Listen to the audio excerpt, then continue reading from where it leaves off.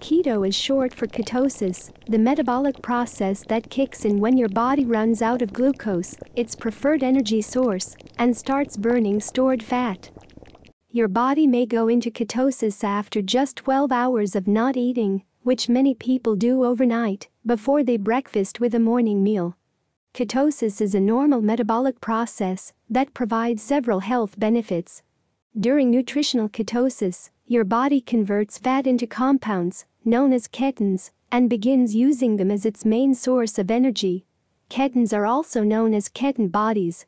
Studies have found that diets that promote ketosis are highly beneficial for weight loss, partly due to their appetite-suppressing effects. Research also suggests that ketosis may be helpful for type 2 diabetes and neurological disorders, among other conditions. That said, achieving a state of ketosis can take some work and planning. It's not just as simple as cutting carbs. Anyone who's tried different weight loss diets is probably familiar with their pitfalls. Low-calorie diets often leave you tired, hungry, and cranky.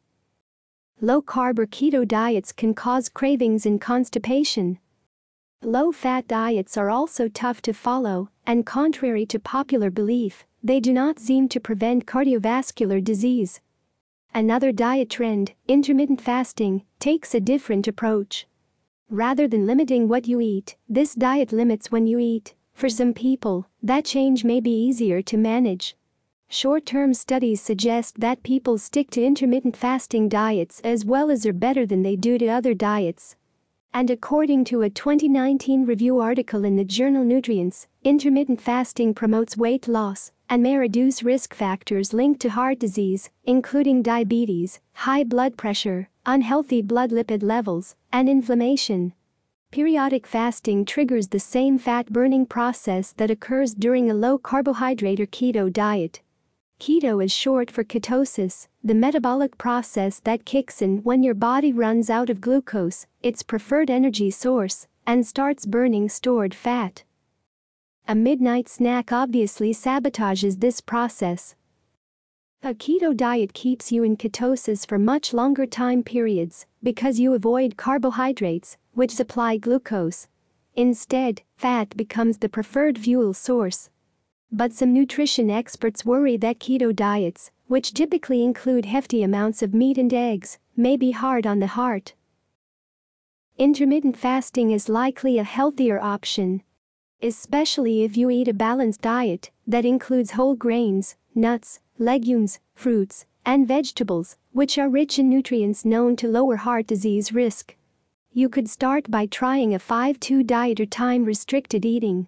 Once you start losing weight, you can gradually introduce more healthy foods.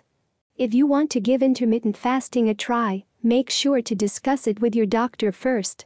Skipping meals and severely limiting calories can be dangerous for people with certain conditions, such as diabetes.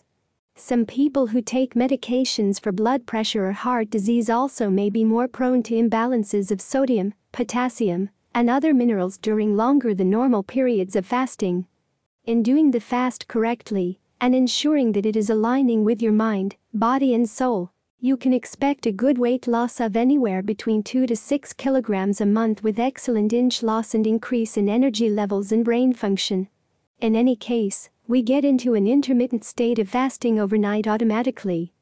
If you go to bed at around 10 p.m. at night, and you don't eat breakfast until 7 or 8 a.m. in the morning, you are in a fasting state in any case. If you can extend this state by another 6 to 8 hours, then you will be able to see an even better effect. This basically means that if you finish eating your dinner by 7 p.m., your next meal will be around noon the next day.